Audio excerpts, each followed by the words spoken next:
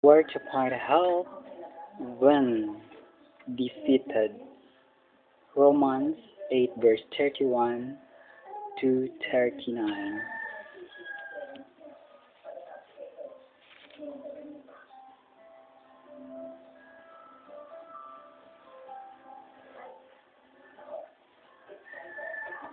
What then shall we say to these things? If God is for us, who can be against us? He who did not spare his own son, but delivered him up for us all, how shall he not with him also freely give us all things? Who shall bring us charge against God? Elect, it is God who justifies.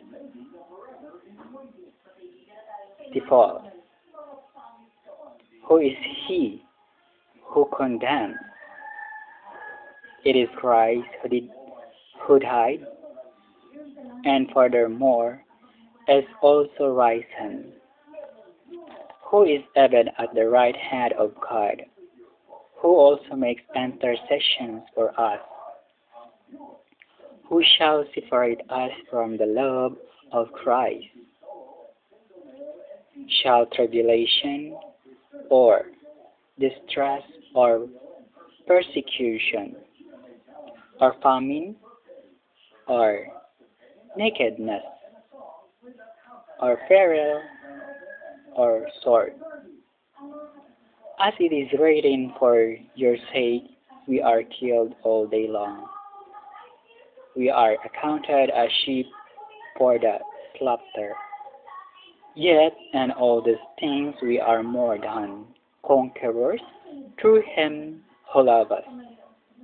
For I am persuaded, and that neither death, nor life, nor angels, nor principalities, nor powers, nor things present, nor things to come, nor height or depth, nor any other created things that shall be able to separate us from the love of God which is in Christ Jesus our Lord.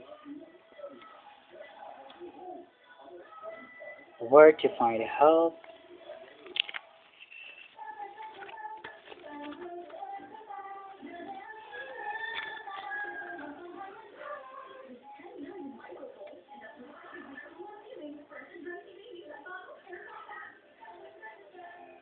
When conscious of sin. Proverbs 28 verse 13.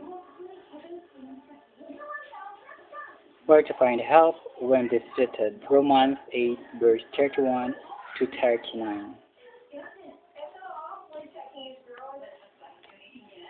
Thanks be to God.